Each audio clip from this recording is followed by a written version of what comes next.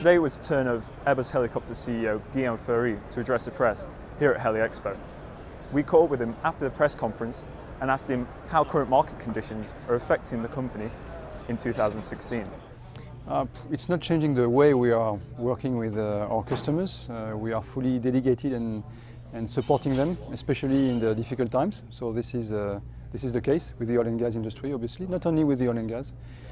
So we keep moving forward with improving the product, working on safety, working on competitiveness, working on the services to be able to have customers moving forward through the crisis with our products in an efficient manner.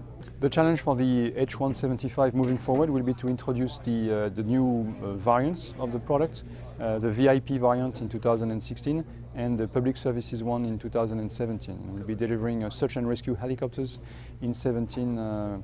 So that's one of the challenges we have on the 175. We have the H225M in competition in a number of tenders around the world. This is what we call the Caracal.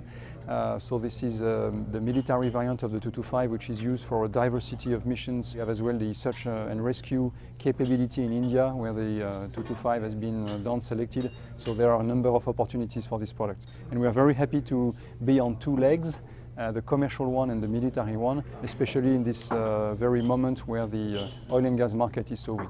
In Poland, as you know, there's been a change of government end of last year. So in this change of government, the negotiations for the offset have been suspended for 6 weeks and then have resumed in the meantime. So we are now continuing the negotiation for the offset package of the Caracal in Poland, and we expect a contract this year.